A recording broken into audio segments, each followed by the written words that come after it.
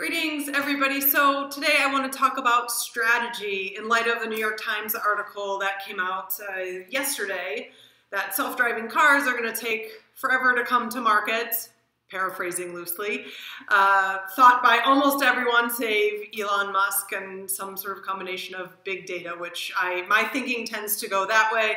But regardless, here's the thing. We do not know exactly what's going to happen as this future unfolds. What we do know is that the rules of the game have changed. That is absolutely for sure. Our competition is no longer the guy who's doing the same thing down the street, but rather coming directly from market, from industries seemingly different from our own. So any strategy that is born out of an understanding of the world as it was before, even if it's forward-looking, if it's still rooted in the past, it's already getting born. It's already born with an expiration date. And so this is why it's so critically important to understand what the business models of the future are and positioning strategy vis-a-vis that future as opposed to the past. Now, this doesn't mean that you have to throw everything that you've ever done out the window, that your good thinking that got you to here and to be successful isn't valid or wasn't valid, or some pieces of it won't continue to be true.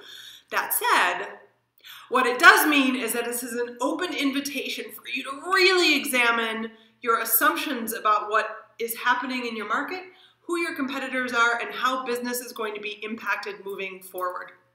Some examples lately from education where we're starting to see this bubble up for the first time in, I think it's, over a decade, certainly 15 years, I think was the stat.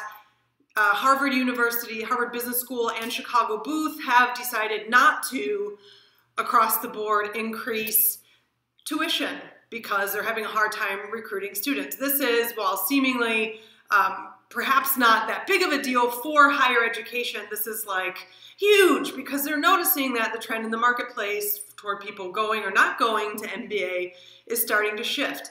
In the face of that, and sort of in parallel to that, Lake Forest, which is an MBA program also in Chicago, is doing some amazing stuff in terms of creating absolutely tailor-made, customized MBA type education and selling it into large corporations. They're doing phenomenal work.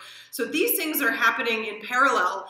And so as the education market is looking for where big money is going to continue to come from, this is going to be a thing to watch. But all of these things based on the assumption, or moving away from the assumption, that the MBA as it stands is the key to whatever it is that's coming next. So how is it that we look at this piece of strategy and re-examine our assumptions? The first piece, well, as you know, my thoughts and theories about the future of work are all rooted in mindset, education, and collaboration. And the mindset piece is looking at our assumptions about everything. What are market factors? What are the economic models that we're using to project future performance? As we look at what happened with Netflix this past week and their stock price is down because their subscriptions or projected subscriptions fell, is there something new happening in the marketplace? Were guesses just off or projections just off, or are there other underlying dynamics occurring there? And that kind of investigation into assumptions is oftentimes done better with people who are not inside your organization. Why? Because someone from outside doesn't care, frankly, about the sacred cows. What they're going to be looking for is helping you support your growth and your understanding of what's coming down the line for the future. Education. Again, looking at what industries are in ascension and decline, and more interestingly, having a really good look at how extenuating market circumstances could be coming in to offer up some massive competition, right? So in an article today in the New York Times, as we're looking at Renault and Nissan and them coming together, who are the competitors that they're listing? They're listing Google and Uber, not other car manufacturers. So things are shifting. And then third, of course, collaboration. How are you going to collaborate with, as I've spoken about before, mutually assured thriving with competitors? How do you leverage each other's resources to confront a common market challenge so that everybody is assured to thrive? But then also, and interestingly, I think for much larger organizations, looking at how teams collaborate with each other to meet market needs in a much more nimble sort of way.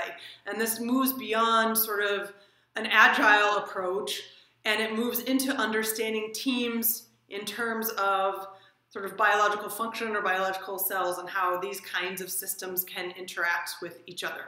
Now there's a lot of content there, but basically, if we're gonna bring this down to its bare bones, here's the deal.